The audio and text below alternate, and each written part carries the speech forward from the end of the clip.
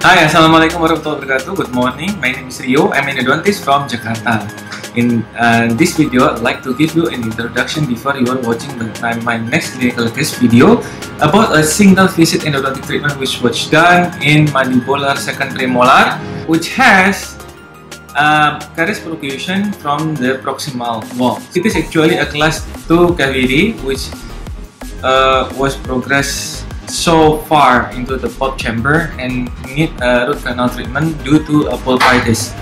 And before instrumenting the canal, I need to rewall the proximal, the missing proximal wall.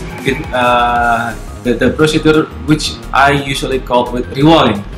And I do a rewalling using a composite resin, and after that I do a root canal shaping and continuous ultrasonic irrigation. In this video also presented to you using ultrasonic file attached to the ultrasonic file holder.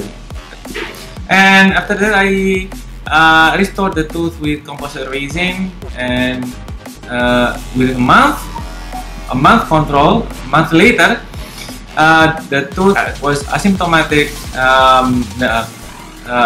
functional, and the gingiva healed perfectly. So that's all of my introduction. You can watch my video.